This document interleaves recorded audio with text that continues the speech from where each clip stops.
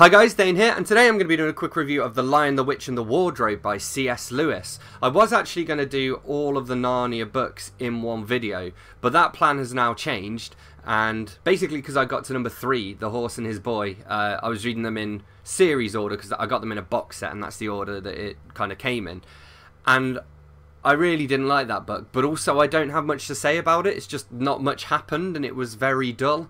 However, that's that book, and this is The Lion, the Witch and the Wardrobe, which I have slightly different feelings about. So I'll read the blurb. They open a door and enter a magical world. 4 adventurers step through a wardrobe door and into the land of Narnia, a world enslaved by the power of the White Witch. When almost all hope is lost, the return of the great lion, Aslan, signals a great change and a great sacrifice. I tried to read this as a kid, and I never really got into it that much. I read like half of it, and then I think I DNF'd it as a child. And for no particular reason other than that I guess I had other books lying around, you know. I did the same with Treasure Island and recently reread Treasure Island and, got quite a lot out of that. There's also illustrations in this version which kind of made it quite enjoyable to read. I'm going to go through and pick out some of the flags that I put through there as well. I'm going to start with this. I think this is quite adorable, this little introduction here. To Lucy Barfield. My dear Lucy, I wrote this story for you, but when I began it I had not realised that girls grow quicker than books. As a result, you are already too old for fairy tales, and by the time it is printed and bound you will be older still. But someday you will be old enough to start reading fairy tales again. You can then take it down from some upper shelf, dust it and tell me what you think of it. I shall probably be too deaf to hear, and too old to understand a word you say, but I shall still be your affectionate godfather, C.S. Lewis. I just think that's a really sweet little introduction, and presumably where he got the name Lucy from as well, you know. I like as well, so right at the beginning, before the kids even go off and discover the land of Narnia, they're in this sort of old country house and it starts raining, and Susan goes, do stop grumbling, Ed. 10 to 1 it'll clear up in an hour or so, and in the meantime we're pretty well off. There's a wireless and lots of books.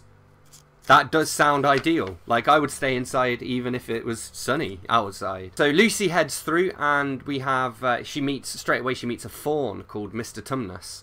And he says, good evening, good evening. Excuse me, I don't want to be inquisitive, but should I be right in thinking that you're a daughter of Eve? And this is something that was also in The Magician's Nephew, and kind of a tie back to, you know, the biblical sort of themes in the stories. But I also think I quite like that, you know, daughter of Eve, son of Adam, or whatever it is. I think that's right, isn't it? Yeah. And then the faun is telling him all these stories, and sometimes even of Bacchus himself, who is the god of wine and drinking. And then we have Edmund, the most fundamentally unlikable character in the book. I've always hated Edmund, and I still do. He has like a slight redemption, but I still hate him. And he goes through to Narnia, and he says, I say, Lou, I'm sorry I didn't believe you. I see now you were right all along. Do come out. And then he goes, just like a girl, sulking somewhere, and won't accept an apology. Alright, Edmund, you sexist dick. Fucking hell. It's the 21st century now, mate. So here's further proof that Edmund is just a horrible person. So Edmund and Lucy manage to find their way back from Narnia into our world, and they meet up with Peter and Susan, and Lucy goes, Peter, Susan, it's all true. Edmund has seen it too. There is a country you can get to through the wardrobe. Edmund and I both got in. We met one another in the wood. Go on, Edmund, tell them all about it. And Edmund gave a very superior look, as if he were far older than Lucy. There was really only a year's difference. And then a little snigger and said, oh yes, Lucy and I have been playing, pretending that all her story about a country in the wardrobe is true. Just for fun, of course. There's nothing there, really. What a dick! We also, I noticed throughout this, there's time and time and again, there are references like this where he goes like, Peter held the door closed but did not shut it, for of course he remembered, as every sensible person does, that you should never shut yourself up in a wardrobe. And this is like repeated so many times throughout, I think at least 3 or 4 times, where it got to be, it felt as though C.S. Lewis had put that there knowing kids were going to climb into wardrobes, and he was trying to stop kids from, you know, getting into trouble, I guess. So Edmund gives himself away and reveals that he had been there before. And there was a dead silence. Well, of all the poisonous little beasts, said Peter, and shrugged his shoulders and said no more. There seemed, indeed, no more to say, and presently the four resumed their journey. But Edmund was saying to himself, I'll pay you all out for this, you pack of stuck-up, self-satisfied prigs. And it's like, Edmund, you're going to pay them out for what? For catching you in your lie? Maybe you shouldn't have lied. I mean, to be fair, this is aimed at kids, and that is the very clear moral here, you know. Oh, and then Beaver says, they say Aslan is on the move, perhaps has already landed. And it goes, and now a very curious thing happened. None of the children knew who Aslan was any more than you do. And it's like, well, he was mentioned in book 1, because this is book 2, at least in this order, and in this box set that I got. And also, I think Aslan by now is like culturally widespread enough that people probably do know who he is, which is kind of a testament to the success of the books, you know. Now, this quote here, which offended my vegan sensibilities. All the children thought, and I agree with them, that there's nothing to beat good freshwater fish if you eat it when it has been alive half an hour ago and has come out of the pan half a minute ago. We have a little poem here. Let me read you this little poem. Right above a reference to Daughters of Eve again as well. Wrong will be right when Aslan comes in sight. At the sound of his roar, sorrows will be no more. When he bares his teeth, winter meets its death. And when he shakes his mane, we shall have spring again. We also have another one of the old rhymes, which is like a prophecy that kind of gets, I think, or I understand it gets like sort of followed throughout the series, you know. When Adam's flesh and Adam's bones sits at Cair Paravel enthroned, the evil time will be over and done.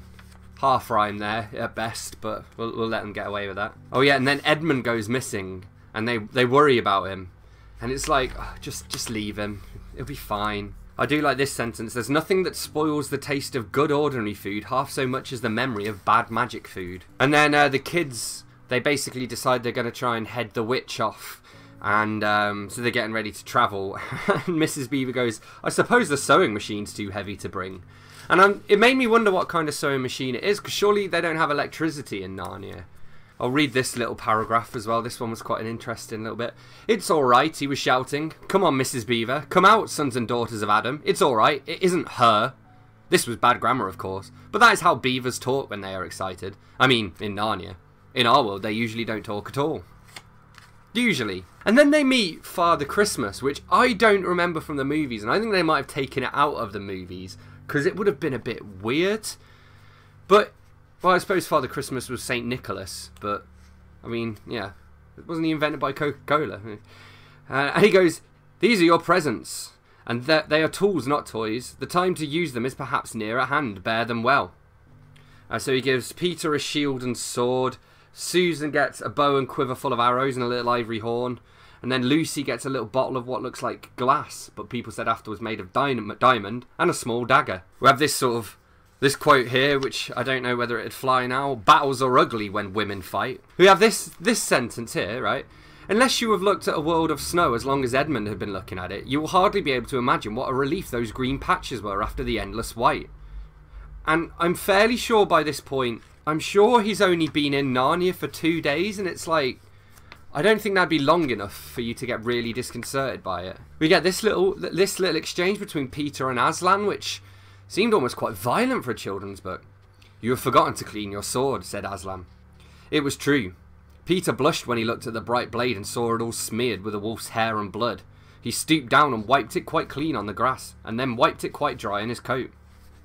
And then Aslan turned him into a knight.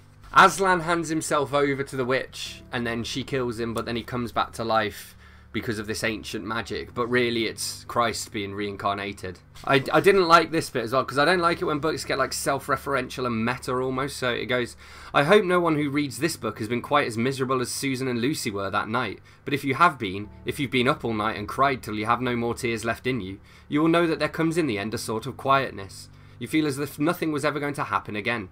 At any rate, that was how it felt to these two.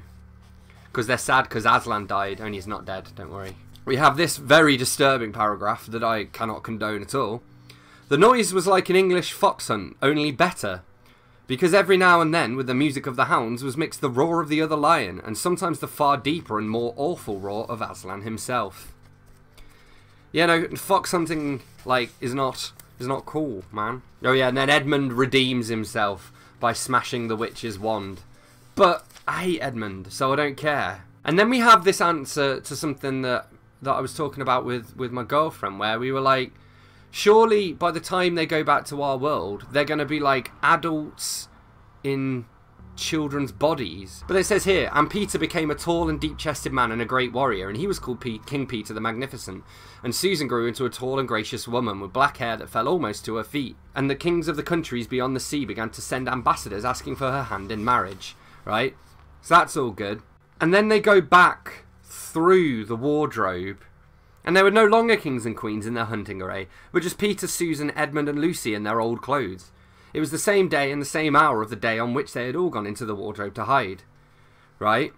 And then, so are they now all their like 40-year-olds in children's bodies? Is that how this book ends? And then, in The Horse and His Boy, they're in Narnia again, so I guess that happens between then and when they come back. Because that's what confuses me. Like, are they now adults in children's bodies, and is that not like quite an awful thing? And then will they die when their bodies get old or when their minds get old? Maybe that's covered in the rest of the series, I don't know. But yeah, all in all, it was alright actually. It was a 3.5 out of 5, and I'm glad I read it. I'm not glad that I continued on with The Horse and His Boy, and now I'm really not looking forward to reading the remaining 4. I probably will do a little review of this actually, just to get it out of my system. And yeah, maybe I'll review the rest of the books as we go, we'll see. But on that note, as always, thanks a lot for watching. Don't forget to hit that like button if you've enjoyed this video. Let me know in the comments if you've read this book, and if so, what you thought of it. Hit that subscribe button for more, and I will see you soon for another bookish video. Thanks a lot. Bye-bye.